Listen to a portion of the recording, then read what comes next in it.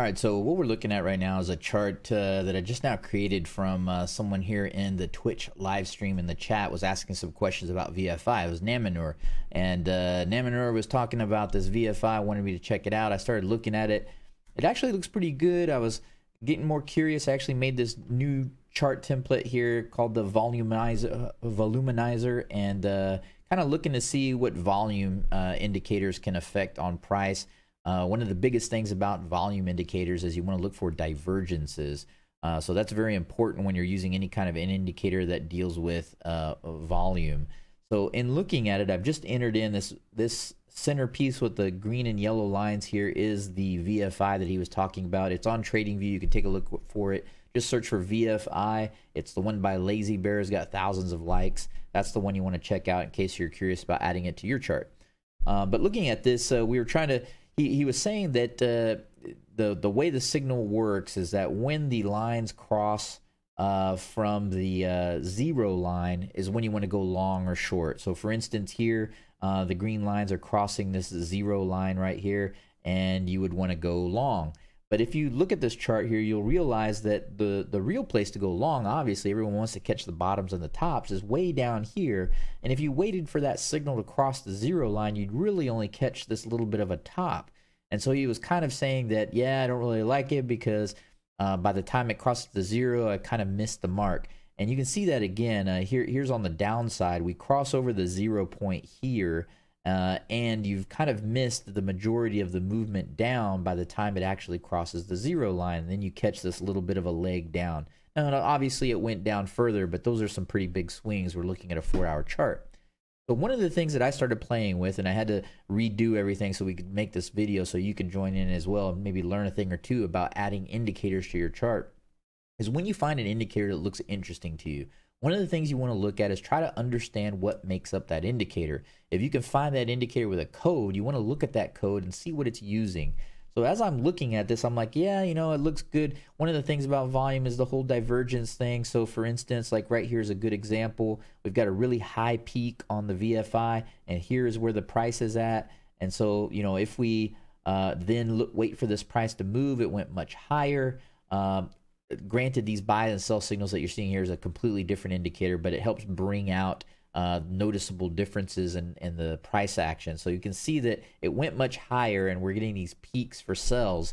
And if you look at the VFI, we actually have a down, you know, compared to the price here and the price later on up here. We've got the price increasing, we've got the volume decreasing, and now you're catching that divergence before the price line is actually going across that zero mark. So this is where I said, hey, by the way, you know, if you look for divergences, this will help you in your trading. Rather than waiting for it to cross a zero, just look for the divergence. So here's a really good example of the divergence.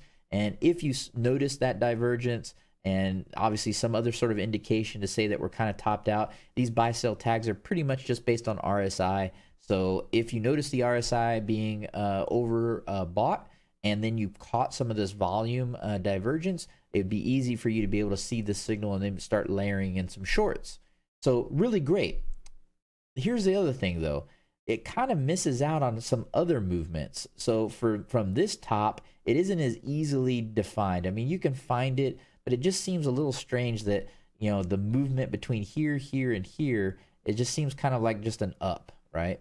So then what I started looking at is my advice to you when you add indicators is always look at the settings and see how you can tweak the settings. A lot of the defaults could be for maybe stocks. In this instance, we're looking at Bitcoin. So depending on what you're trading, Forex and so forth, you may need to make those changes. So here are the default settings from when I added the indicator from Lazy Bear on TradingView.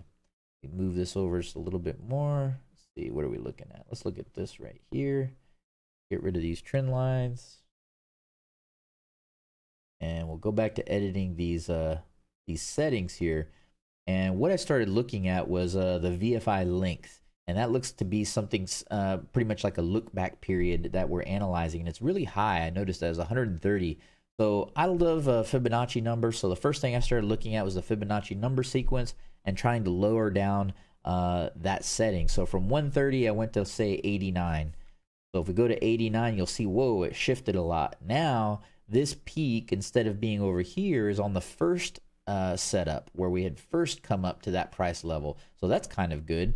But then I kind of miss out with this M still. It still has this peak and then this valley, and it kind of just misses out on the M pattern. So then I went down a little bit more. The next Fibonacci number is 55. Now we're starting to get some differences. I notice here there was the peak there and a down and a peak. We're actually seeing that down and a peak. So that's kind of good, but we're getting closer. This bottom isn't really the bottom here, and we're kind of missing out. We wouldn't go long till we saw the divergence here, and we're missing out on that big move. So it's not really just there yet. So let me go down to the next Fibonacci number, 34. Now we're starting to get somewhere. Now we're starting to see some more detail in the ups and the downs, and that's what we want. We want to be able to see the detail in the volume, the VFI, of all the peaks and the valleys. That way we can spot those divergences sooner. We don't have to wait for those big divergences. We can actually start looking at the minute divergences, catching the big moves. So right now it's looking a little bit better. Now for this bottom, and this would be my test of tweaking, is I want to catch this bottom. If I can catch this bottom on a move of a 4 hour, now I know I've got it dialed in pretty well. I don't want to miss, what is this, this is a huge move. This is like a $2,000 move, a 23% move. I want to try to catch that move. Let me make sure that saved my settings. Yep. So we've got that dialed in pretty well. So at this point, when we're coming down from the first top of the M, here is our VFI. And if we look at the price movement, it went down slightly, but not as deep as the VFI. So that could have signaled some changes there. See, one of the other things I changed later on was, I think, this cutoff.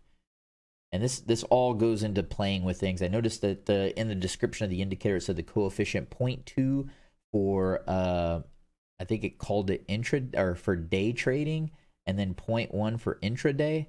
And I kind of got confused because I considered day trading like you're in and out within the same day. But I think he meant day trading like long term on the daily chart. So I just decided to change it to 0.1 just to see where we were at with 0.1. And it seemed like it just changed this histogram a little bit, but I figured I'd go with the 0.1 just to see how things worked. So we do that, and then the coefficient, I started playing around with these numbers here. I think I put it at 1. Let's see.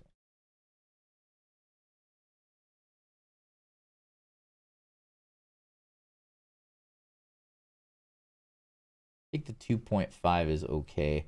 One of the things that I was looking at that signaled the 2.5 was okay was the difference here. There's some big divergence here. This would have caught that big upside. After making this change with a VFI length, here's an example where you'd catch a big move because we can see the clear divergence here at the bottom as opposed to waiting for it to be up here. Kind of like that here. The signal length is the difference of this EMA across the green line. If we change this, let's just say we double it, you'll notice that the crossovers on the green line are different. Now, I don't necessarily know if there's a trade signal there that you would look for, but I do notice if let's lower it back down, and if we zoom into this spot right here, if we look for a crossover, it would be on this first candle here. If we make it bigger, double it, crossover is the same there. Let's look at where the other crossover was. If we kind of made this like a buy-sell signal of the crossovers, trying to get some sort of an easy signal indication to go long, go short, we would say that we would go long on that one, and if it crossed back over, it would probably be out right here. See what happens when we go back to the 5. No real change on that one. But this is what I'm talking about tweaking. You want to tweak those indicators and get a much better zoomed in detail. Sometimes these indicators are made for different kinds of markets and stuff.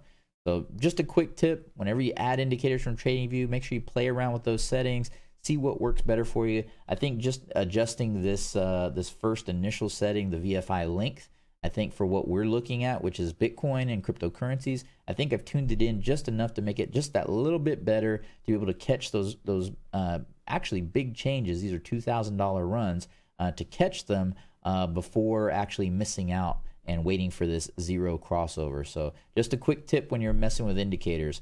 If you want to get more tips like this live and checking out these buy and sell signals as they happen, if you're interested in that kind of stuff, come check me out on twitch.tv/Bonavest, Bonavest. We'll catch you in the next video. Thanks for watching.